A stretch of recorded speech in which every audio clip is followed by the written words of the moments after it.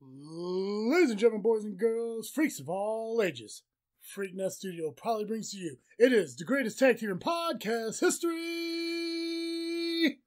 the original Freak travesty, Mr. 33% Dizzle J. This is Just Freakin' Wrestling!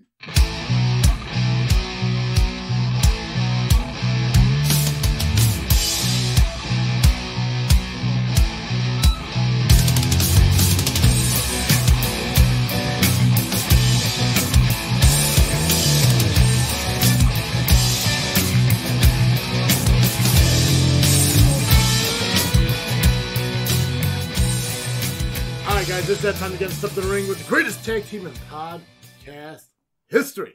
Just Freakin' Wrestling, the JFW podcast, hosted by Travesty. I'm Dizzle J. Guys, we're wrapping up season 2. This is the end. This is the end. This is the end. This is the end of the beginning of the end. Yeah. We are starting 2020 out. Wrapping up fucking season 2. This is it. Wrapping up 2019. We're fucking wrapping up 2019 with wrapping up fucking season 2. Fucking you lost my train of thought, man. God damn it. That's all right. I've been doing that to you all day. We got the Freakies today. The Freakies, man. I'm so excited that we're finishing up the season with the Freakies as we did last season. I'm so excited to be doing this. And it's cool that we're not only involving WWE and NXT, but we're also including AEW and Impact in our awards as well. I think we're going to discuss doing some like indie awards and stuff like that, but we'll probably focus on that at a later date. Yeah, pretty much it would just be ARW and SCW awards for right now. Exactly. So, which we could definitely do. Oh, we could easily do it. We could easily do it. I think SCW did their own thing, so let's... Yeah. I'm still waiting for our award to be shipped to us. I saw that somebody won Fan of the Year. I kind of demand a recount on that one because, I mean, who promotes the company more than JFW does? Who won Fan of the Year? Steve? No, it wasn't Steve. It was oh god, I can't remember. If it ain't Steve, it's gotta be Nice. No, it's not him either. It's the fucking it's that one family. And I feel bad because I think they listen to the show, but I can't. I don't want to say their last name on the. I know their last name. I don't want to say it on the podcast though. But it's the family that that was like really behind SCW. It's Steve's friend. Oh, okay. Yeah. Okay, I know exactly who you're talking I know their last name. I can't. Their first name's escaping me. I know the pizza guy. Yeah. They named their son after Hunter, which I feel bad for that kid. So, but hey, whatever gets you the win, right? so that's how they got the award. Yeah.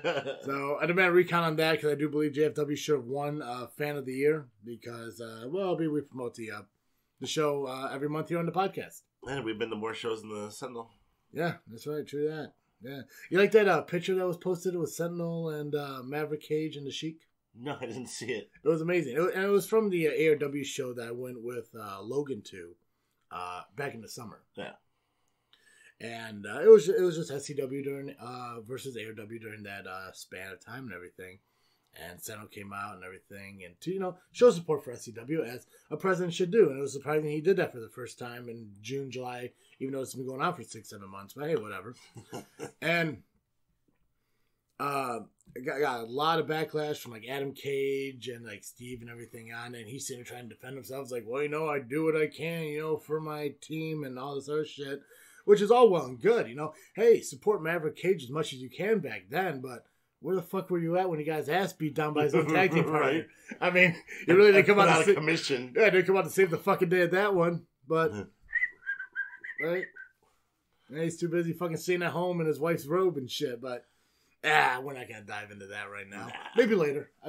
Let's see how I feel. Dumb scrote. Guys, we're gonna dive into the Freakin' 5 here in a minute. But I just want to remind you all that this episode of Just Freakin' Wrestling is brought to you by Audible.com. If you're just like me and you're a huge fan of stories and learning about history, you're just not a huge fan of reading it by yourself, Audible is the best place for you to go. It's the one-stop shop for all audiobooks that are available to you. And if you go to audibletrial.com/freaknet today, you get a 30-day free trial of Audible. And on top of that, you get a credit towards your first book purchase. For the next 30 days of Audible, it's completely free to you to use. Plus, you get your first book absolutely free for it. So if you're driving to work, you're driving out of town, you're going traveling and everything, you're coming back home after a long weekend from New Year's Eve, or you just feel like staying at home and maybe just listening to an audiobook, Go to audibletrial.com/freaknet today. Sign up for the 30-day free trial. Wow. Right?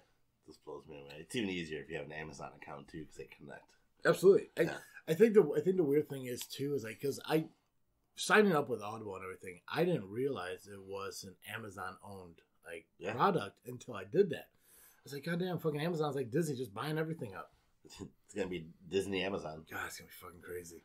But check out audibletrial.com/freaknet today. Sign up for it and everything. It's an incredible opportunity to get a lot of wrestling books that are available on there, and they get read to you. By Chris Jericho, for one. That's awesome. Did you see that comment that Ryback made about Chris Jericho? I vaguely. His body's breaking down.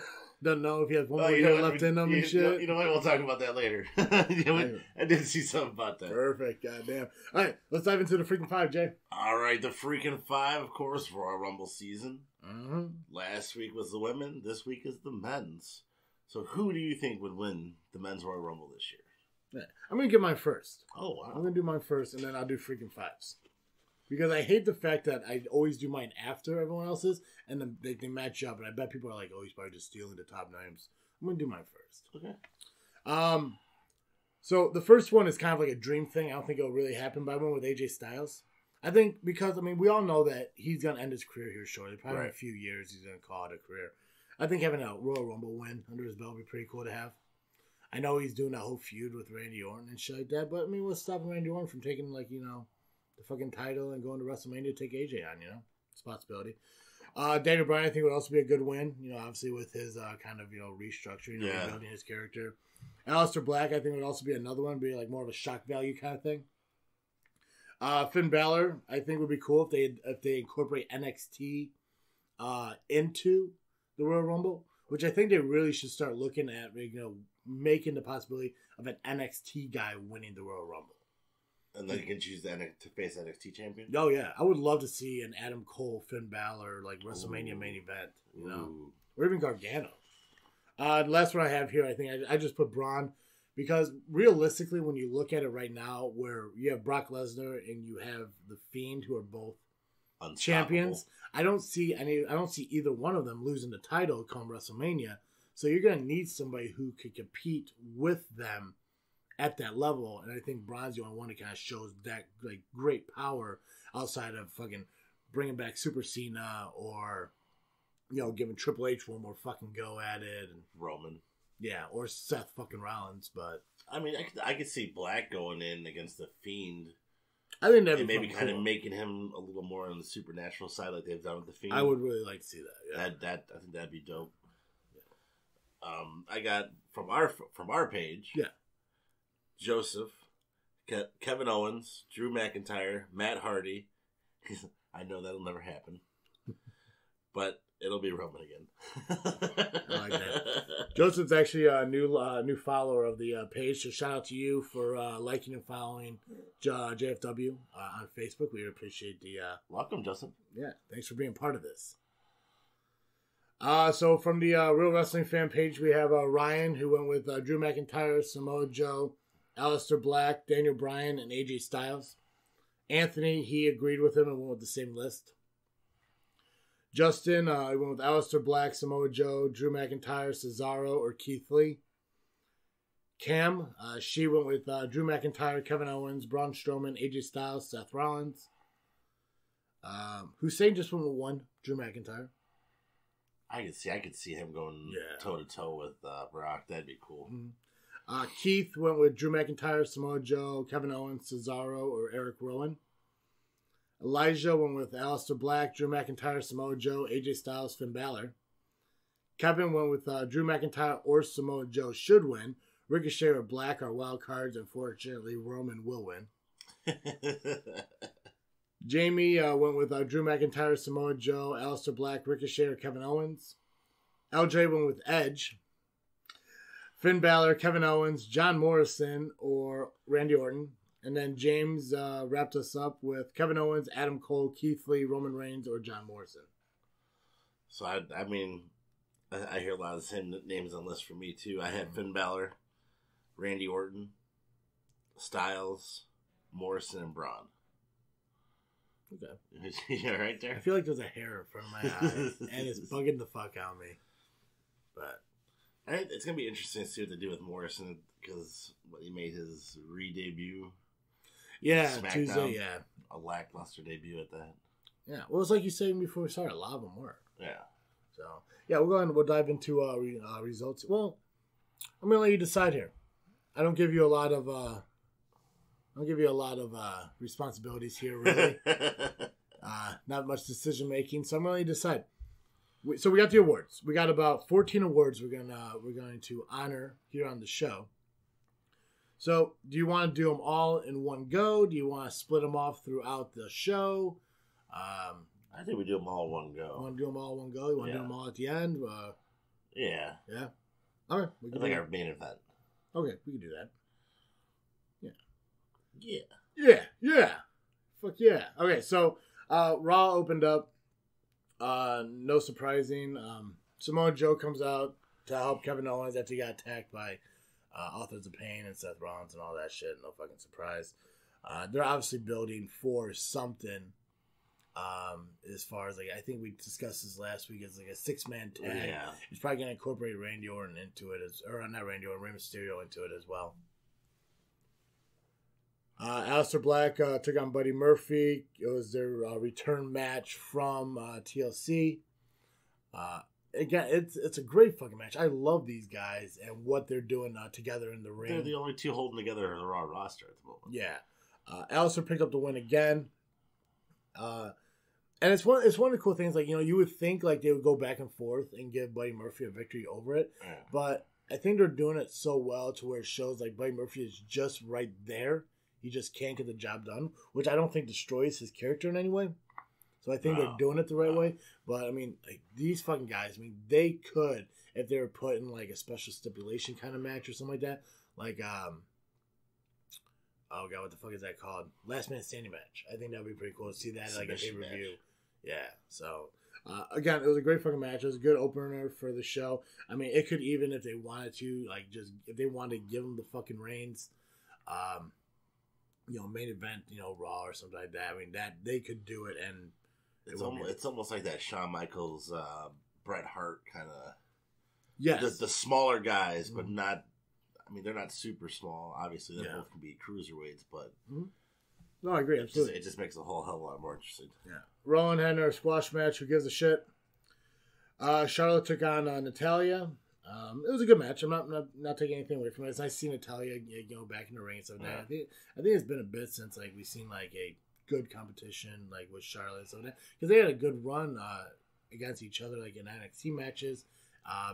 The main event when that was still a thing and stuff like that. So it's cool to kind of see them. I think Natalya always gets forgotten about to me.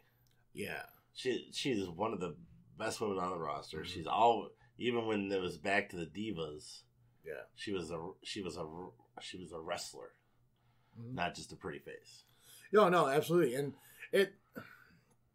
I think WWE kind of gets blinded by all the up and comers and new stars and everything that they have. They forget about who kind of got them there. So it's really cool to see again. And it's not. I don't think it's so much of a feud thing. It's just going out there and having a match. Right. Because a lot of the women's matches we see, they're either enhancement matches for certain female superstars or they're feud based matches. It's cool. I'm hoping they move forward in 2020 with it and allowing women just to face each other and not have to turn it into a feud or have to be rekindling something from the past. It's just hey, we got talent. Go out there, have a fucking match, and call it a day. It's no different than when Cedric Alexander took on Bobby Lashley and shit like that. Yeah, Lashley's feuding with Rusev, but he's still wrestling other people. So right, you don't just want to see them wrestle the same person over and over again because that's who they're feuding with. Yeah, and I think it opens up more of an opportunity for other female wrestlers to get their time to shine and shit like that. Street Profits took on Luke Gallows and Carl Anderson. Street Profits picked up the win. No surprise, they're obviously pushing the Street Profits, but Street Profits deserve it. They're, talented and everything. It's just weird. And, you got the OC who beat the Viking Raiders and now losing against Street Profits is a little bit goofy, but still a good match. I still love Gallows and Anderson. I think giving them another title run as tag team champions would be pretty cool. You got 2-on-1 handicap match with Zack Ryder and Kurt Hawkins taking on Drew McIntyre. Obviously, it's a squash match. So no fucking surprise there. McIntyre picked up the win.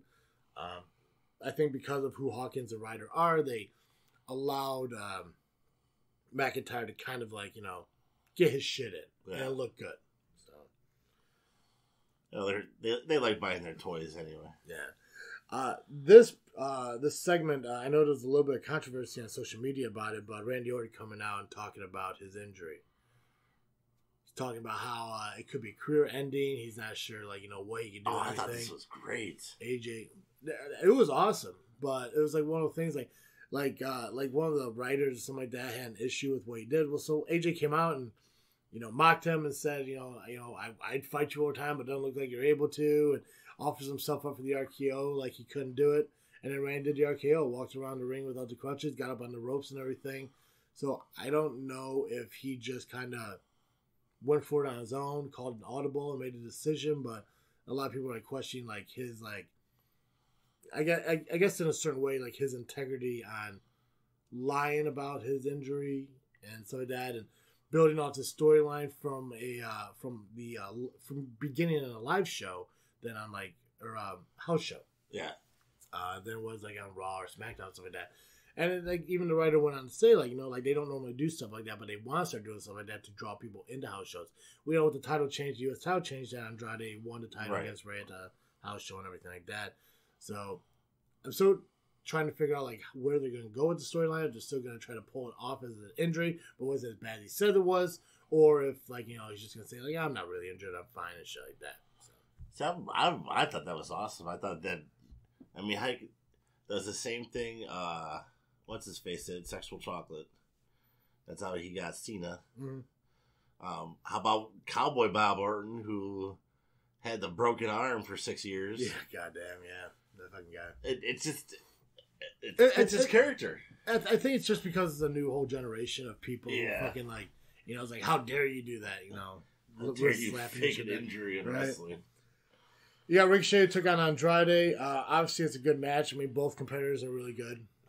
Andrade picked up the win against him. And then we dove into the fucking wedding. Oh, God. Let's talk about this wedding for a minute. Do we have to? We need. Well, we don't have to if you don't. Yeah, no, I guess we better. So, obviously, Bobby and Lana are getting married and shit like that. Because that's a fucking thing. But they seem to keep getting interrupted. Yeah. And one of the most notable interruptions was the long-awaited return of fucking Liv Morgan. Which, complete waste of fucking time. I think I posted on social media about it. Yes. Yeah. I don't know whose idea it was for that certain return, but I want his job, because if you could just spew shit out like that and keep a fucking job, I'm your guy. I want to see the video. It is. I mean, I don't understand their whole concept is we're gonna build Liv Morgan. We're gonna do that. It was almost like that fucking Emma whole transformation, the Emelina, and all of a sudden she comes out, says 2 words, and fucking walks away and goes back to what she was. And I know there was a lot of controversy with Sonya and Mandy Rose kind of well, you're doing a lesbian angle. We brought that to you a year ago. Why aren't we doing it? And now they're talking about breaking them up. Yeah, so it was fucking dumb. The whole fucking segment was dumb. Actually, I want to look at Bleacher Report and see what they rated it. We knew Rusev was in the cake. Oh, they graded it. What the hell? Awesome. Yeah. No, and obviously, big fucking cake. Somebody's hiding in there. Yeah. So I mean, the fact that fucking Liv Morgan comes out, proclaims her love for Lana, she gets dragged out through the fucking fans, and then Rusev attacks, and then she fucking comes back and throws cake in Lana's face. I don't fucking understand it. I was hoping they would. I sent you the video. Yeah. We talked about that. The fan made video of she should have been with the Fiend. It would have been. That is so much. I think that's what people were expecting. Yeah. I think people were planning on her to end up with the fucking Fiend, and Because even though the way they were playing the Viggots for her to come back. Vignettes. Whatever. Okay. I don't fuck. It sounded like you said bigots. That's why I wanted to make sure. No, I said Viggots. Viggots. Viggots. V. It's a V. Don't message me about it. He meant vignettes. Vignettes. Vignettes. God damn. Even if you were to bring her back as the Fiends or as Sister Abigail. She could have been Sister Abigail. She totally could have been, and that could have been her alter ego. Yeah. Just like the Firefly, the Funhouse. Yeah. Bray Wyatt, Pee Wee Evil. Mm-hmm. And you have the Fiend who... It could have simply been done that way. Yeah. It should have been done that way. Don't tell us you're listening to the fans, because if you're listening to the fans... I don't think there was one person that said, like, hey, waste our entire time with Liv Morgan's entrance just for her to come back to fall in love with Lana. Newsflash, nobody loves Lana. Not one fucking person loves Lana. We like Lana because she brought out Rusev. Yeah. I mean, Rusev Day. That's what people like a lot about Lana. Fuck that. No. That was a stupid storyline. I don't know why she's getting this fucking push compared to anybody else. I don't know. But that wrapped up Raw. All in all, it wasn't a bad show. It just like... I mean, like, you started out great with fucking Black and Murphy, and then dumpster fired it at the fucking end. But other than that, I mean, it wasn't a bad show, so... There's been so many other weddings that have been better. Yeah. All right, AEW. What other weddings do you remember? I mean, obviously, there was Elizabeth and Savage. Yeah, but I don't think that got interrupted. I think that just went through. No, I don't think the interruption happened until, like, the reception at the end. Yeah. With Jake's snake gift. Yeah. Billy and Chuck. Was it Kane and Lita? Yep. Edge and Lita. Bully and Brooke on TNA. Impact. Yeah. There was another one I'm missing. So I really like the Impact one because that's when Taz revealed himself as part of the Aces and Eights. Yeah. He still didn't do anything. No, he just kind of sat there at that point. Just took off. It was like when Bischoff was in the NWO and he just sat at the announcer's table. Yeah. But it was good. Oh, AEW. AEW. We started out with Cody versus Darby Allin after battling the first time to a time limit draw at the Fyter Fest. So Darby came back with a second for a rematch. Mm-hmm. I like this Darby guy. I like Darby. I like him. I actually like Darby. Yeah. I gave AEW a chance. Yeah. And you know what? I'm okay with it. I'm growing more into it. I'm growing more into it. And like I said, it's still brand new, so you gotta give it that they're not quite as polished. Yeah. Cody ended up picking up the win. Got a B+ rating. 4-way match for the women's championship. Let's see. Oh, my bad. So it was Hikaru Shida, Nyla Rose, Britt Baker. And Rio. Fatal 4-way match. Mm-hmm. I guess this match was all over the place. Rio defeated Shida, Baker, and Rose. Got a B. I really wish I was able to watch this, my stupid DVR. Booking DVRs. Right? Yeah. John Moxley versus Trent. Trent is obviously from the Best Friends group. Best Friends. Orange Cassidy's out there. And Chuck Taylor. It always shocks me that this is Trent Beretta. Mm-hmm. Because I remember him from WWE. Moxley beat Trent. Got a B. Dustin Rhodes versus Sammy Guevara. Now, there are some spots from this one I did see. And the fact that Dustin hit a Canadian Destroyer on the outside. That was fucking cool. Smooth as butter. Mm-hmm. That was awesome. DDP Ogre's fucking helping him out. Yeah. That match got a C+. Guava defeated Rhodes. Yeah. Which I gotta say, for Guava to trust Dustin to do that. Yeah. Is really fucking cool because I mean that could have gone wrong in so many fucking ways. You're on that hardest part of the mat. Yeah, I mean, and it's one thing when like you sit there and you can have like Omega Cody, like a younger guy to do that. To have somebody, because I believe Dustin's in his 50s or something like that. Oh yeah, he's pretty old. Yeah, to trust for him to do that is fucking phenomenal. And I think because of this match, he officially has wrestled in 4 different decades now. Is it 4 or 5? Is it? I thought it was only 4. I'll look it up. Maybe you're right. It could be. Maybe it's 5. I think I know it's at least because 4, it'll have to be what, be like 5. the 2020s, 2010s, 2090. No, you're right. 5 80s. Yeah. Okay, yeah, no, you're right. Yeah. I keep finding that weird spot the fact that it's only 2020 and it's only been 6 fucking days. But no, that makes sense. Yeah, so 5 decades. Because remember, he used to tag with his dad back in the day when he first started coming up. Which, I mean, like, even like a lot of wrestlers nowadays aren't doing that shit anymore. I mean, you can sit there and say, oh, Flair did it, Hogan did it. But those are the old school fucking dudes. Yeah. Sting and shit like that. Which I don't think Sting hit for 4 or 5 years. I can't remember if he wrestled in the 70s, but I think he was only in like the 80s, 90s, 2000s, and 2010s. I think he was 80s, 90s too. So, I mean, like, but other people don't fucking do that. I gotta double check it. I mean, I think maybe The Undertaker did that. I think he's at least 4 decades. Yeah, because he was around before he was The Undertaker. Yeah, so definitely I want to look more into that, but I don't think anyone Mark Calloway. Yeah, I mean, is there any wrestler that started in the 90s that still kind of wrestle today outside of like Jericho and not even Triple H anymore? He's considered like more of an office guy, but there's no longevity guy who started in the 90s who still really wrestles like today on like mainstream television other than Jericho, right? Or Dustin too, but I mean started in the 90s. PCU from NWA Power. Okay. I think because he used to be I think he was part of the Quebecers. Okay. Oh yeah, he just won the title. Yeah. Fucking R-Truth too. Oh yeah. Fucking forgot about R-Truth. How did I forget about the guy who's 24/7 champion 40 fucking times? Yeah. How do you forget about the only thing that keeps WWE relevant? All right, Carmella's Boo. Don't tell Corey Graves. Fuck Corey Graves. Next up, we had the Elite versus the Lucha Brothers and Pac. And the Elite was Young Bucks and Kenny Omega. Weird thing to say, Adam Page is kind of pulling away from the Elite. He wants to be his own entity.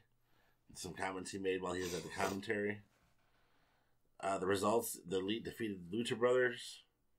You got an A. So, I hate when I don't get to watch these. Yeah. Because I don't want to read all this. But, and that was the end of the show.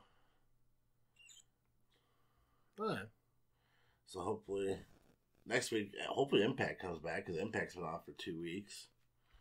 Yeah, it's weird how, like, companies, like, work their shows and stuff when it came to the holidays. Yeah. Because I don't think it was smart for AEW not to have a show on Christmas. No, I would have at least done a year in review show or something. Yeah. I mean, they had the fucking possibility to do fucking tape shit. Just fucking tape something, you know? Yeah. Or even if they wanted to, fucking they could have shown. They have AEW Dark. Yeah, they could have showed All In or something. Like that first pay per view they did. They could have just released that on TV and just fucking recorded. Oh, they probably would have got hella ratings for that. Yeah. So, I don't know. I'm slowly like getting more involved in AEW. It's just, I don't know. It's just like there's a few select people I'm not a huge fan of. So I mean, you gotta realize at the same time that it's the brand new toy, and you may be like me at the points times where, like, you know what, just because everybody likes it, yeah, fuck you. I'm not. Absolutely. We're going to dive into the NXT show, which was just the award show for NXT this week. Before we do, I just want to remind all you guys that if you're looking for a way to help out the podcast and contribute to us, to help us grow, Patreon.com is the best place for you to go. If you go to Patreon.com/JFW Podcast today, we have a bunch of tiers set up for you to help us out and help us grow bigger and better than what we are even today. Different tiers at different values, anything from $1 down to $15, and each different tier has a different prize and award that attributes to it on a monthly basis. You get your name shouted out, you get a wrestling card created for you. There's additional content, podcasts, and recordings that are accessed only to you just by signing up. Be part of the Patreon today. Like our Patreons we currently have, like Brandy and Becca, who have been around since Patreon opened up for us. We appreciate everything they do for us, and you could be part of that too just by going to patreon.com/JFW Podcast today. NXT Awards, man. And I can't lie, after them doing this, not much different than some of our awards. Yeah. So, shout out to WWE for taking our awards. Alright, so obviously the NXT Awards showed, they give out for the best male competitor, female competitor, tag team, rivalry, and even match of the year.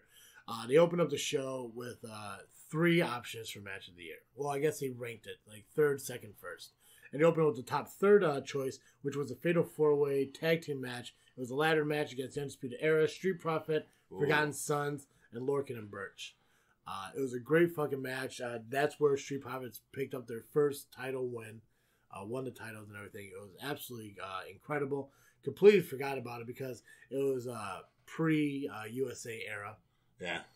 So if you didn't watch NXT on WWE Network, you probably didn't see it. It wasn't at, I don't believe it was at TakeOver. It was at just an NXT showing. I believe so, yeah. So, a great match. Following that, they gave out the Tag Team of the Year. There was the Undisputed Era, Street Profits, the Grizzled Young Veterans. It's a NXT UK tag team. The Viking Raiders, because the Viking Raiders were NXT at the beginning of the year. See here.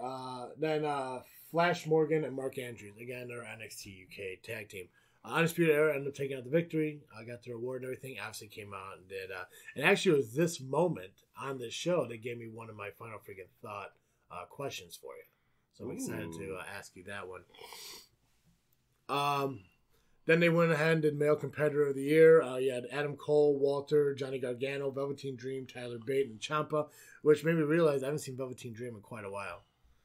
I forgot about that guy for a minute. Yeah. So, no surprise. Cole ended up picking up the win. If anyone else, Gargano probably would have been a strong second. So Cole picked up the win and everything, giving Undisputed Era the 3rd award for the night. After that, they went ahead and did the women's the Woman of the Year award, which was Baszler, Io Shirai, Toni Storm, Kaylee Ray, Bianca Belair, and Rhea Ripley. Baszler took the victory, which is no fucking surprise since she held the title pretty much the entire year up until the end. Not main evented, but was in part of every NXT takeover, taking on a different competitor and picking up the victory. The Survivor Series victory. Yeah.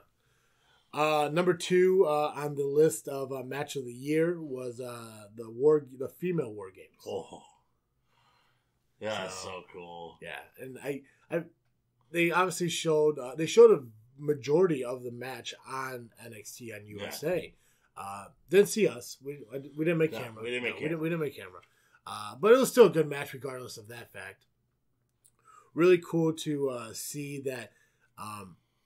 Not even the men's War Games made the top 3, but the females did.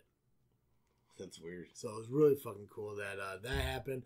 Obviously, they showed the betrayal that happened and all that. So that was number 2 on the list. They went with Rivalry of the Year. There were no nominees. There was just one decision, and it was Cole versus Gargano. Oh, those were some ridiculous matches. Yeah. Obviously, another win for Cole, another award for Undisputed Era, and Gargano got one as well. It was really cool. I mean, they had a couple 2 out of 3 falls matches. One was kind of a regular 2 out of 3 fall, and then the other one was like a 3 stages of hell. But I guess, being 2020 and PG, you can't say hell anymore. So, cool. Hell in the cell. Heck in the cell. Heck in the cell. What the poops. So we got Future Star of the Year, which this was a blend of both men and women. There were one individual to each. You got Isaiah Swerve Scott, Tanera, Cameron Graves. Oh, God, I'm going to fuck this up. I'm going to come back to that name for a minute. Kushida, Zia Lee, Bronson Reed, Tegan Knox, Dakota Kai, and God, I don't even fucking know that. I don't fucking know. I'm passing on that one. No, man, they didn't win. Dakota Kai actually picked up this one, which I'm not gonna lie, it fucking surprised me. So, it's nothing against Dakota Kai in any way.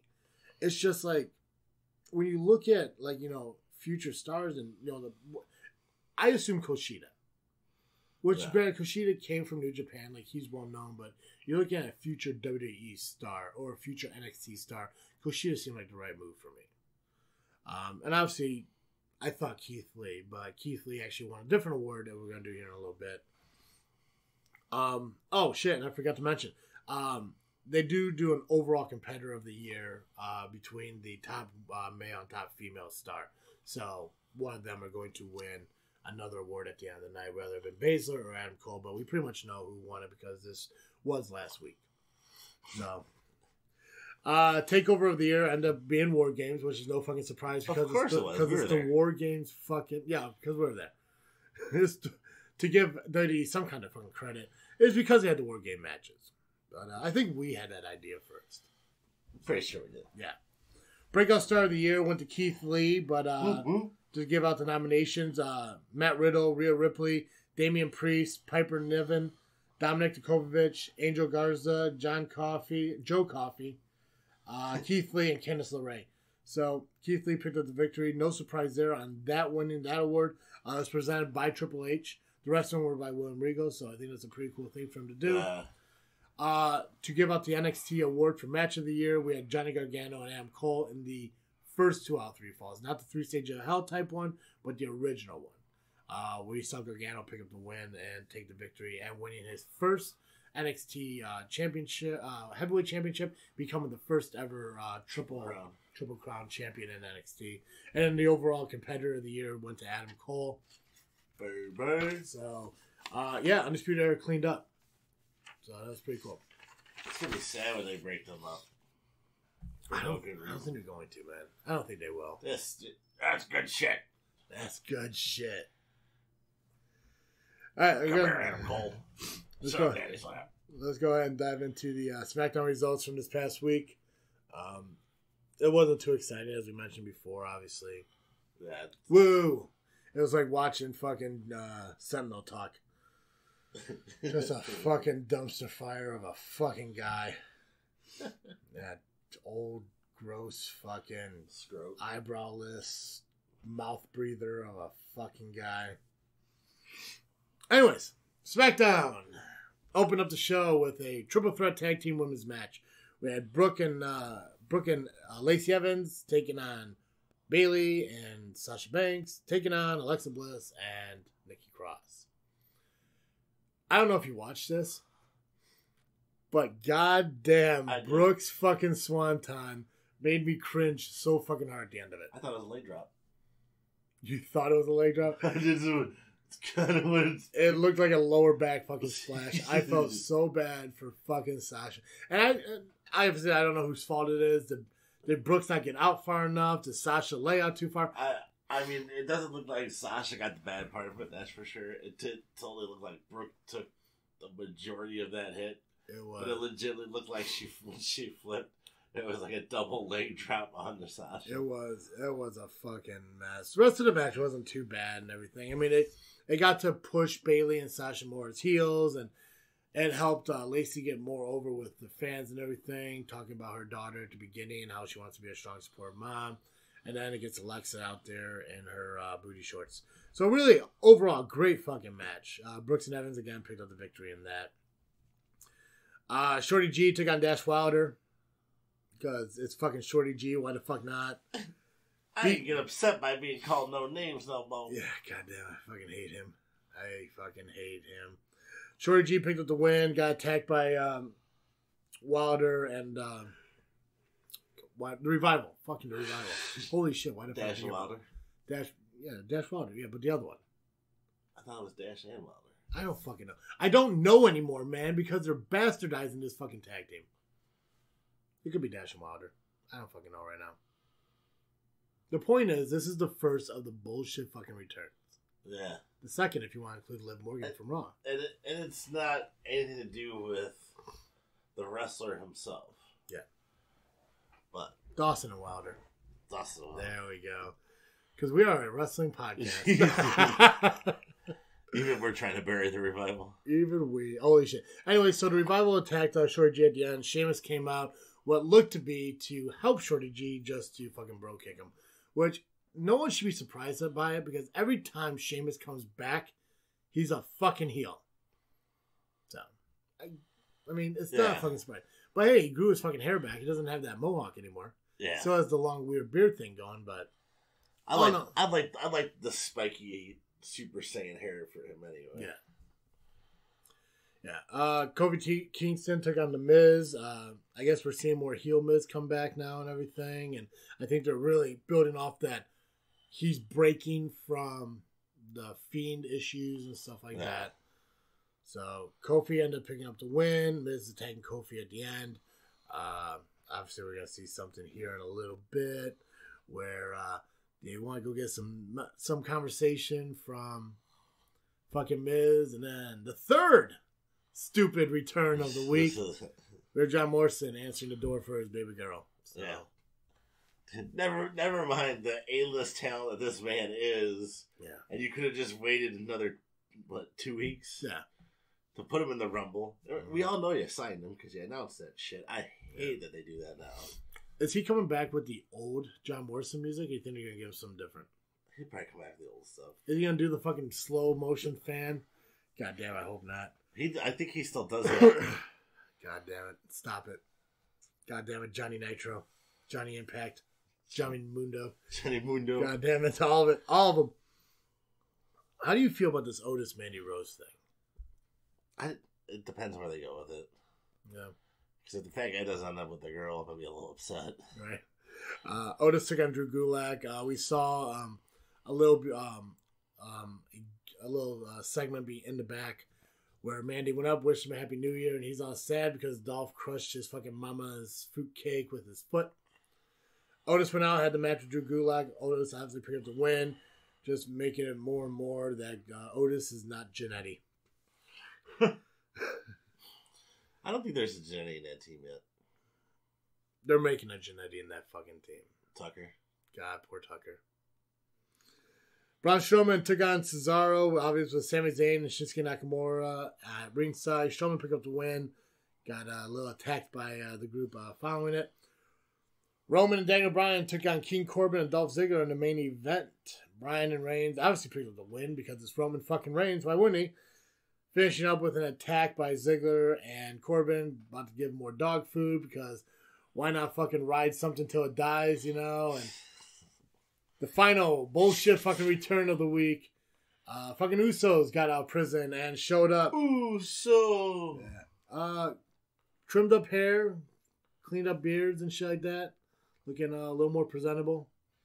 When you go to court, you try to look presentable. Yeah, right? I mean, when you see your own mugshot and realize, God, you look like a homeless man. Not quite as bad as Nick Nolte's, but... No. Or even fucking drunk ass Big Shows. I've never seen this. Oh, God, you got to. Yeah, I think he got arrested for urinating in public or on a woman or something like that. I don't fucking know. How do you arrest him? I don't know. If you get in the car. Even they took Kong down at some point. See? I made a reference to a stupid movie you like. Anyways, so... to a stupid movie. It's not hailed as one of the greatest monster movies of all time. I don't blame it, wouldn't be. So, all in all, SmackDown wasn't as good. Raw was actually surprisingly better, which is really not common to say. Yeah. SmackDown's usually better. I mean, obviously NXT is always on top. Yeah. But even for just being an awards ceremony, it was fucking a lot better. So. You got to see 3 of the top matches throughout the whole year. That's true.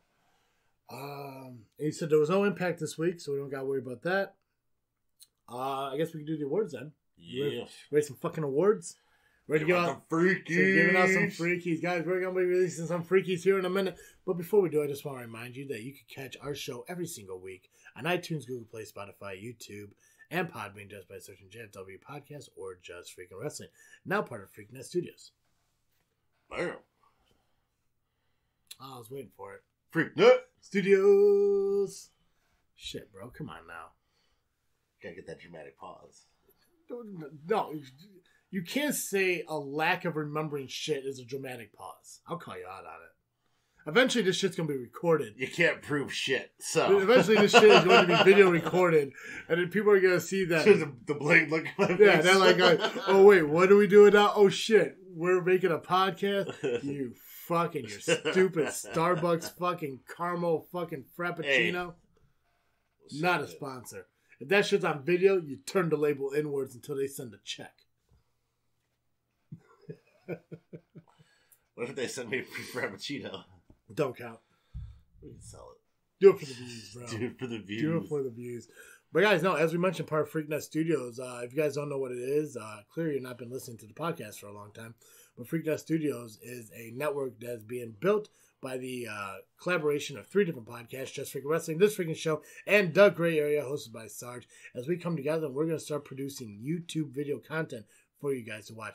Obviously, JFW is going to be doing our wrestling content as we do release videos of our podcast on a weekly basis on YouTube, as well as I believe we're going to do some toy hunting. We're going to check out some wrestling figures and some wrestling toys and shit like that.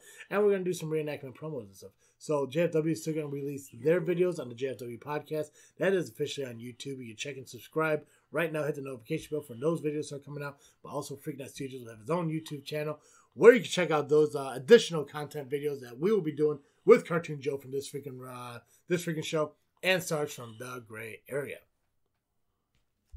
Yeah, I talk too fast sometimes.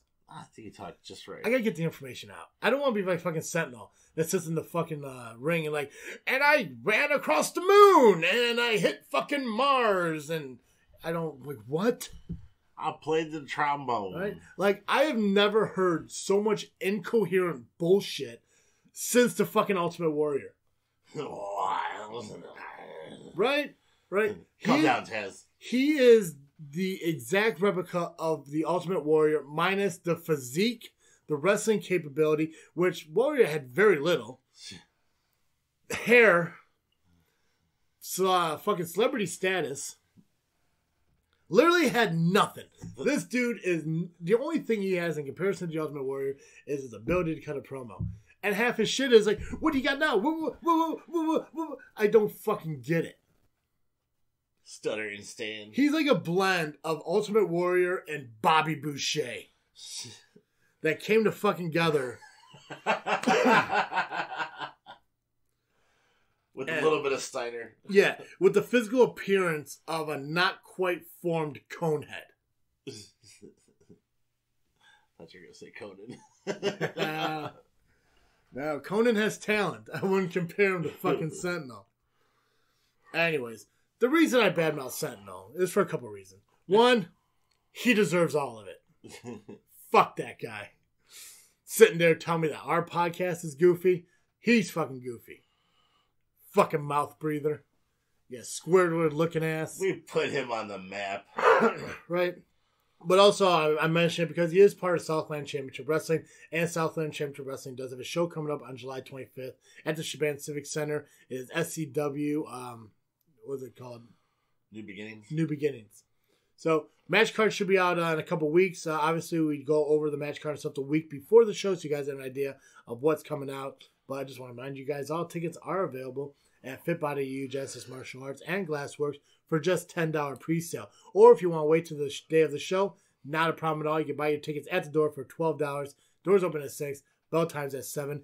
Check out all the amazing talent they have there, such as The Family, Elite Pain, the current Genesis champion, The Sheik, current SCW Tag Team Champions, Elite Pain, and, oh crap, who the fuck is the SCW Heavyweight Champion? He's that one guy. Who's that fucking one guy? You know. Hunter Payne. No, wait, no, he lost.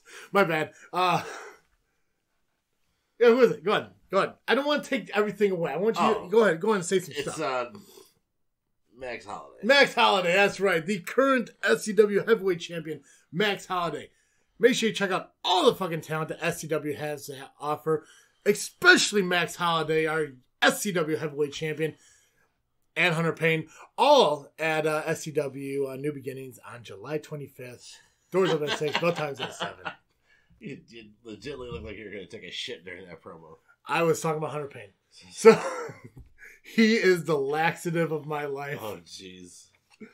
Oh, fucking A. Okay, so let's give out some of these televised awards, some of these freakies, if you will. Televised awards? Fuck yeah. Now we came to agreement on these. Yes. All these are it's not one side, not my choice. We agreed on these, and it's cool. Like I mentioned before, it's awesome that we're incorporating AEW and Impact into it as well. Maybe next year we'll focus a little bit on NWA Power and maybe New Japan if we ever figure out a way to watch updated New Japan and not some bullshit from fucking 4 weeks ago. Which, by the way, I gotta say, as an honorable mention of a match, like there was that fucking Will Ospreay match from Kingdom. Yeah. That was a good fucking match. Yeah. You see that spot where he did like the backflip outside the ring, goes back inside the ring. God, fucking Will Ospreay, man. If that match happened before our ranking, he definitely would have been higher. Yeah. So our comeback of the year, we went to King Corbin. We're not going to be fucking impartial and shit that. Because one thing we do here at JFW is we don't sit here and take things personally and belittle people just because we think that they suck compared to what they actually do. Unless you're Sentinel. So, I mean, King Corbin, he fucking... Yeah, I mean, he had a career year. He had a good year. You know, a lot of fucking more main event matches and stuff like that on TV. King of the Ring.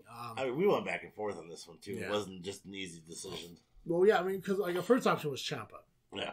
But realistically, like Ciampa was gone for a majority of the year. Corbin was here year round. And you compare it to last year. So it's not so much being injured and coming back. It's what were you last year compared to what you are this year. Welcome back in the year with Roman. Obviously, he was out because of his illness. Leukemia. Yeah. Came back, and he's the same. Same outfit and everything. Yeah. Worst booked. I fought hard for this one, Mike Kanellis. Yeah, you fought tooth and nail for this one. I mean, it's just, realistically, when the way you look at it and everything, like, he signed a multi-year deal, and he's still just sitting at fucking home. So, I mean, other than his wife belittling him on TV or him being 24/7 champion a couple of times, horrible. Fucking, I think he has a better opportunity. I hope WWE fucking, like, you know, has a heart and just lets him go. Because it's like, he doesn't even want to go to AEW. He wants to go overseas. He wants to go to Japan? Yeah, let him do his shit. Cruiserweight of the year, we give to Buddy Murphy. Yeah. Just because I fucking love Buddy Murphy. I mean, it's a phenomenal pick. Especially with these Aleister Black Series matches and stuff. Worst promo, we looked, found one. Dana Brooke when she confronted Ronda Rousey, which was her...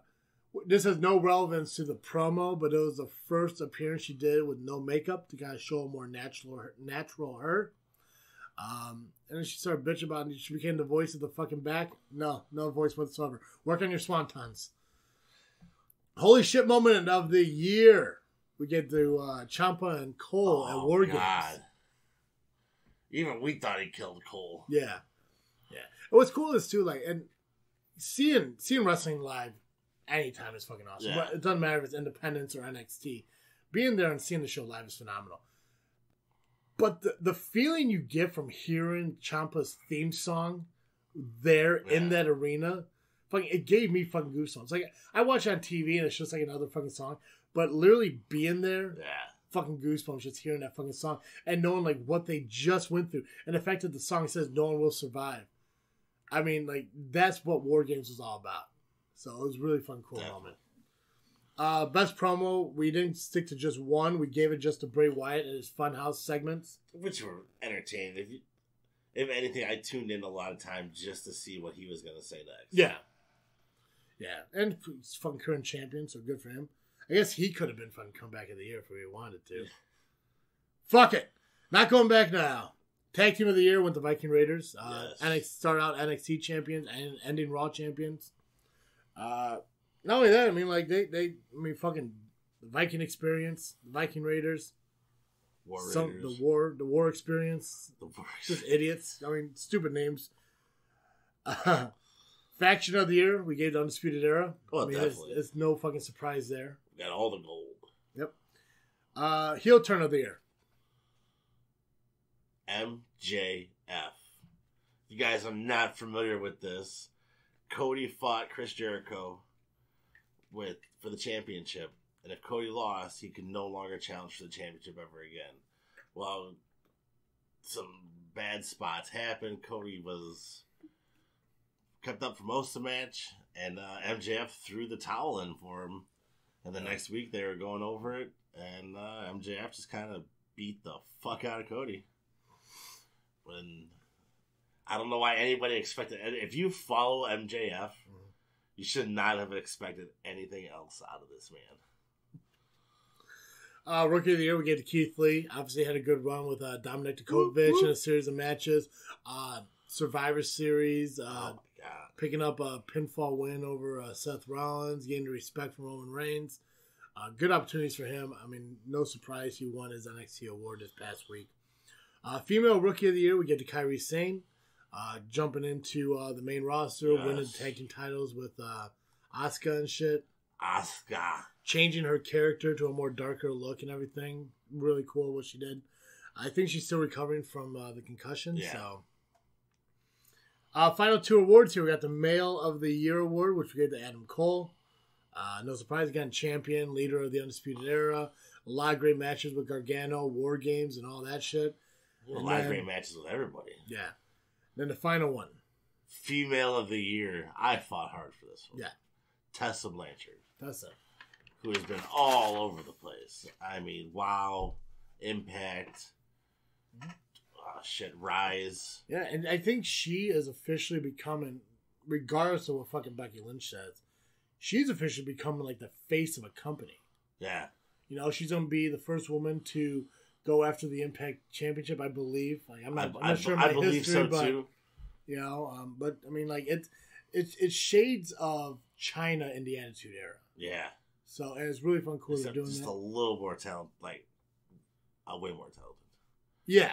She got that pedigree behind her, so that kind of helps. Yeah. So, our Freakies, man. Freakies. That's our Freakies for the year. Ready for the final freaking thought? I am. Let me see here. Let me see what I'm missing here. Guys, make sure you follow us on social media, Facebook, Instagram, and Twitter at JFW Podcast and Just Freaking Wrestling. Facebook is the best place to follow us because that's where we drop our final freaking our freaking fives, the match of the week, which we actually got to do that first. And this is Jay's pick of the week. Yes. The freaking five will release all information on independent wrestling shows like the SCW New Beginnings happening on July 25th. And just memes and shit that we find for wrestling. And me bitching about how they fucked up Liv Morgan. So really, head on over to Facebook. Like us on Facebook. Follow us on there to keep in touch with all the things we do. Because even when we start growing here in 2020, there's going to be more content to be released. And that's the best place to find the notifications of when they're available. And that's what Dizzle J knows how to operate. Yeah. To a degree. Wait, what's your pick of the week? Pick of the week. So, I don't know if you knew this, but Thunder Liger retired this week. I saw the meme. Yeah, did you see the meme where he's staring out a window with his mask on and sitting out the window with his mask off? Yeah. Thunder Liger, I think he was in WCW for a brief period. Yeah, Juice and Thunder Liger. Yeah. So I went with Juice and Thunder Liger versus the Ultimate Dragon, which, if you don't know who the Ultimate Dragon is, this is going to be a great spot for you. These are two guys I enjoyed watching. So just check it out. Let me know what you think. Do you know the company it was in? I don't, but I'm pretty sure it was overseas. Okay. From the look of the ring. But I mean, the man wrestled in his final Wrestling Kingdom this past year, and he laid out. So. Okay. All right, now you ready for final freaking thought? Yeah. Excellent. Okay. Rank these factions by best to least best because they're all great. So I don't want to say best to worst, but rank them 1 to whatever. DX, NWO, Four Horsemen, Evolution, Undisputed Era. Ooh. I'm gonna go Four Horsemen as the 1. Okay. DX is 2.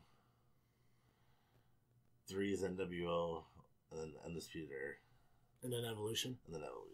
Right. There's a follow-up to this, too. Like, do you believe, obviously watching from the awards ceremony, that the Undisputed Era is the next Four Horsemen of this era? It seems that way. Yeah. And it would be really cool if they brought in Flair to manage them or something. And then they give them the nod. Yeah. I think it'd be cool to have him manage them as long as he stayed chilled. I don't want him to, like, go over the top and shit. Yeah. Don't flare it up. Like, I don't want fucking TNA Impact Ric Flair. I want elbow drop in his coat. I want 2002 Ric Flair buying Raw. Fucking Ric Flair. So we kind of touched on this. Morrison's return. What would you have done differently? I probably would have waited to the Royal Rumble. I probably would have put him on NXT. I think NXT's growing a lot more, and I think NXT has that weird hump that they still kind of miss AEW a little bit. Like I know, like NXT has hit better ratings than AEW, but that's not gonna last. They're always gonna fluctuate back and forth. But if you get fucking Morrison on NXT, I think it gives more viewership to that. I don't think Raw and SmackDown need any more help. I don't think Morrison's gonna spike SmackDown, but I think at the same time too, with Fox pretty much owning SmackDown, it was probably a Fox call. They're probably like, we want Morrison. All right, well, I guess we're going to fucking put Morrison on here. But I definitely would have done anything else other than what they fucking did. Yeah, I thought that was just... I wouldn't mind a fucking New Day heel turn on Miz and Morrison making this safe. I wouldn't mind that. I think that would have been good. A lot better than, going like heel Miz, because I don't think you need heel Miz right now. Especially when you have to promote Miz and Mrs. and shit like that. You're gonna see him be a bubbly fucking goofy dad, but he's a heel in fucking SmackDown. Yeah, I don't like that either. Yeah, so like a lot of other options. Fucking he could came out and been fucking Lana's love interest. That'd have made more sense. Yeah, anything would have made more sense. Okay. Who do you want to see become a champ for the first time in 2020 who hasn't been yet? Joe. Samoa Joe? I'm a big fan of Joe. I love Joe. Yeah. I think he would have a good run with Brock Lesnar. Yeah. Yeah. I just think they forget about him. I don't know if it's because he's the next TNA guy or... Yeah. But, they gave it to AJ, so who knows? Mm-hmm. Jericho body shamed, well deserved, or idiots. He's old. You can't expect. Fucking look at. It's no different than Hulk Hogan, Sting, Ric Flair. Like, you get to a certain age because he's in his 50s. Like, just be lucky he's fucking able to still go out there and do shit. I think there is some value to what Ryback said about like his body breaking down, and he doesn't think he may have another year in him. Unless he knows something medically about Jericho no one else knows, that's not necessarily true. Like, yeah, maybe his body is breaking down, but everyone's body breaks down when you get old. But another year in him, like, I don't think he was signed with AEW if he didn't think he was going to be there for at least 4 or 5 years. Yeah. Now, I think after 5 years, Jericho should really think about what he's doing and calling it quits. Be part of it, but not so much in ring, because it's almost... Because his whole focus is he wants to grow AEW for the future. Then you got to step aside and allow the future to have those spots that you're taking away. Right. It's like Hogan, still trying to push for a fucking WrestleMania moment. You don't fucking need it. You hit the Hall of Fame fucking 12, 15 years ago. Call it, bro. But is there any value in actually bringing Sheamus back? As much as I love Sheamus, no, not really. There's enough talent on that roster. Yeah, there's enough talent. You could have stuck him down in NXT and give him a nice little heel push. Yeah. But I wouldn't have. Yeah, nothing against Sheamus. I like him. I think WWE could keep him as like a producer, or he could still be doing these YouTube workouts videos and everything like that. Nothing against his in-ring talent, the fact that he can't keep moving, but it takes up another spot for another guy. I would have more liked to see him go to Raw as a face and have a nice little round with Drew McIntyre. That wouldn't be bad. Because I think that would be cool to see. Yeah. Hogan training for a possible return. That's why you gave me that look. It's dumb. You're just gonna see another Goldberg Undertaker fucking Saudi Arabia match. Who the fuck is he gonna face? Yeah, that's why I said. I think it was either last week or 2 weeks ago. I mentioned have a fucking veterans fucking style pay per view. A Legends pay per view. Yeah, I think we're gonna book a Legends pay per view. We're gonna do that next week. We're gonna book a Legends pay per view next week. 5 matches. Ooh, you know what we'll do? Because I know we talked about booking our fantasy SCW show. We're gonna do both of those next week. That's gonna be our next week's show. It's fantasy booking. So we're going to book our SCW show, and we're going to book our Legends pay-per-view. You got to give it a name, too. You got to name the pay-per-view, you got to pick the venue, and you got to book it. 5 matches. All right. Are we doing that as freaking 5? No, it's just our booking. Just between us? It's just be our booking, yeah. We could do a freaking 5 on, like, what 5 legends would you still want to see compete? So I could read, like, 7 people say no one. Whatever. That'll be our freaking 5. We'll announce that. So freaking 5 for this week, go ahead and, check out our fucking Facebook page when it gets released. But 5 legends who still could go that you want to see in the ring at least one more time. But yeah, we'll book it. So we'll do that. Anyways, to get back to your question, no, he doesn't need a WrestleMania moment. He's fucking over the hill, done. He's not even that he's over the hill. He's tumbling down the other fucking side. Love Hulk Hogan, an icon in the business, but he does not need another WrestleMania moment. If he wants to come out and do some talking, if he wants to come and make a save for somebody, whatever. But he doesn't need to have a physical fucking match. You want to have a match? Pre-show that shit. You got to take a pop-up powerbomb through a table. Cody said in an interview that AEW's concern isn't NXT. And NXT's concern isn't AEW. But should AEW be concerned of NXT? There should be some kind of concern there, right? I mean, to a degree, there should be a concern because you're on the same night. Yeah. I've been saying this since before this whole new war happened that they should have chose a different night. Now, granted, AEW chose their night first, and then WWE chose NXT on the same night, which is stupid. Yeah, but NXT released on WWE Network on Wednesdays. Yeah, but not until later. Doesn't matter. They still have Wednesday first. You know who says shit like this? Losers. Second place says, well, we're not worried about them. Bullshit, you're not worried about them unless you wouldn't fucking say it. Yeah. If you weren't fucking worried about it, you wouldn't sledgehammer a fucking Exactly. Fucking, what's it called? A throne that looks like Triple H's fucking throne, would you? No. That's what Loser says. Loser says. Okay. Go ahead. I know this is going to be a hard one for you, but who had the best return? Liv, Uso, or Sheamus? John Morrison. John Morrison. No, out of all of them, the Usos was probably the best out of the 4. If I had to rank them, it would probably be the Usos, John Morrison, Sheamus, and then Liv Morgan. I mean, Usos at least made a little bit of fucking sense. Yeah. They came out and helped out Roman Reigns. Their cousins. So, yeah, that one is the only one that really, makes sense, that probably has, a decent, crowd pop. Yeah. The rest of them, I think, were just like, oh, shit, we forgot that we have to fucking introduce this guy. What do? Just go out there and say Shorty G, but then bro kick him. It's like fucking Liv Morgan was supposed to be introduced, and they fucking forgot because the writer didn't go and tell her, and they're like, oh, shit, okay, new plan. Go out there and pretend to be a lesbian.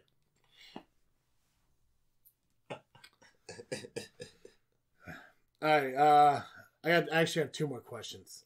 But the last of the final freaking thought is, should NXT takeovers be more frequent, or should they start having NXT matches on pay-per-views? Because right now we're seeing NXT takeovers being more quarterly, during the big 4. Should they be maybe every other month, or should they start putting NXT matches on WWE pay-per-views? I think I like the way the takeovers are right now. Just 4 times a year? It makes it feel more special. And if I really just puts it out there, imagine in order to get on one of those shows, you have to have that rivalry. Yeah. I thought you paused it for a second. No, I was just making sure the screen didn't go black. We're good. But you really have to have that rivalry to get on that show. It's called production. I'm not editing. Fans. Go ahead. But to me, it just makes it feel more special. Okay. It's like AEW only has a couple of them. I don't even think they do once a month either. Yeah, second place does that a lot. Anyway, so last question I have for you. 2019, we did a lot of shit here on JFW. Yes. We brought the show back after our hiatus. Yes. We released merchandise. Yes. We released Patreon. Yes. We got a sponsorship through Audible. Hell yes. We were growing our download and fan base. Yes. We went to ARW and SCW shows and watched the feud. We had actual interviews with wrestlers and stuff on the show. Everything we did in 2019, what was your top thing that we did? Ooh. Honestly, the top thing for me would be War Games. Going to War Games. Going to War Games? was probably one of the top, and then right below that, the interviews. So the top thing that we achieved as a podcast was going to watch another wrestling show. Yeah. Everything we did, like it was going to another wrestling show. I had never been to a pay-per-view before. Yeah. Okay. I don't give a fuck. So everything we did doesn't mean anything because we got to go and watch wrestling. Isn't that what this is all about? Fuck no. No. War Games was fucking amazing. And shout out to my mom for helping me get those tickets as an early Christmas gift. Fucking awesome. Fucking mommy looking out. Fucking Mama T. I just think it, to me, because like I'd never been to a pay-per-view. It's awesome. No. And that was... Just fuck with you. Calm down. Just calm the fuck down. God, don't soil your britches. It was a fucking joke. God, don't go all Gene on me here and lose your shit. I'm sorry, I won't screw. God, you fucking squash. No, NXT was fucking amazing, yes. and it's really hard to sit there and try to think like, you know, what could be the best thing that we fucking did. And you had asked me this question I think a week ago. Yeah, and it's still hard. Like, and how do you know fucking to this down? Point? Yeah, you got to find that pop factor and like what really. I think honestly, like one of the coolest things, and it's almost in comparison to what you're talking about, but it's a little bit smaller scale. But to actually hear our podcast get plugged at the indie shows, I think it was probably one of the coolest things. You know what? I didn't even think about that. That was one of the coolest. I mean, like to sit there and have like the announcer from Southland Championship Wrestling actually sit there and talk about it. Even for all the stupid shit Sentinel does, the one smart thing he did was come on our show and do the interview with Steve. You know what else was cool is like at first it got no pop, but then after a few times we started getting a pop. Yeah, and that was awesome. Yeah, so I think that like out of everything, and 2019 was our growth. We started in 2017. 2018 became a lag, and we kind of kicked ourselves in the ass at the beginning of 2019 and just ran full through. Now it's like a rebirth. Yeah. Now we didn't really commit to a show a week. We didn't do it like we said we were going to do. But I mean, 49 weeks out of the year, whatever the fuck it was. I mean, we did fucking. Yeah, I was gonna say we did pretty. Yeah, I think we were missing like a few, and that's just because still life happens and things move forward, and scheduling inflicts that. We didn't get to a lot of wrestling shows towards the end of the year. I think I was at the wrestling school talking to a couple guys, and I mentioned them. Like, I think the last indie show I went to was in like September. So it's been quite a while since we made it to a wrestling show. Yeah, I think it was September. But as far as everything goes, because not to dive into my personal life, but I mean, some people know if they listen to this ring show, I'm unemployed. I got laid off, so I'm looking for work. So as long as you're not fully unemployed. You still have your part-time job. So depending, people think that you're not working. I'm a broke ass. Yeah. Depending on hopefully a job turns up. So depending on the schedule for that, we are going to be. My plan is to be at SCW New Beginnings. Yes. So that's the plan. The goal is to get back into getting to the independent shows and checking them out. We've actually got a lot of new likes and followers on the social media, so we do appreciate that. And that's all from all the shit that we released in 2020. Like the new fucking logo in 2019. Oh my god. The 2020 logo got released 3 weeks early, and that shirt is available. So I'm really excited. Oh shit. And real quick, whoever bought t-shirts off of our website, let me know who you are so I can thank you personally, because that's really fucking cool for someone to do. Buying merchandise from us does help out the show. Guys, it's at tpublic.com. Search JFW. Check out all the designs we have, because all the design goes on different kind of products and merchandise that is available for you to get, like t-shirts and hoodies and cups and cell phone cases and laptop cases and shit like that. Check out TeePublic. There's a sale going on in a couple weeks. We'll post it on social media at Facebook when that happens. It's a special thank you to SCW, ARW, PPW. God, who else? Those are the big three that really. Mama T. Yeah, Mama T. Fucking big shout out to Mama T. She really fucking helps out. It's because of her that we got a fucking freak in that studio. Yeah. So really cool for her to do that. As much as I hate to say it, thanks again to Sentinel for allowing us to be part of SCW. Keith is one that really brought us in, but Sentinel kind of allowed us to stay regardless of his idiocy. And there's still a plan to have a third host coming up. It's exciting. I'm excited. I'm excited for it to happen. I'm excited for you guys to hear who it is, because I think it's really going to take us to that next level as we dive into season 3. So, because I keep forgetting that this is the season finale. This is the season. This is the season finale. This is the final fucking season. We can't leave on a cliffhanger. We don't have a cliffhanger. God. I got nothing. That's all I got. Time to ring the bell on this episode. Perfect. As always, I am Travesty. I'm Dizzle J. And thank you for listening to another episode of Just Freaking Wrestling, the JFW podcast. Peace.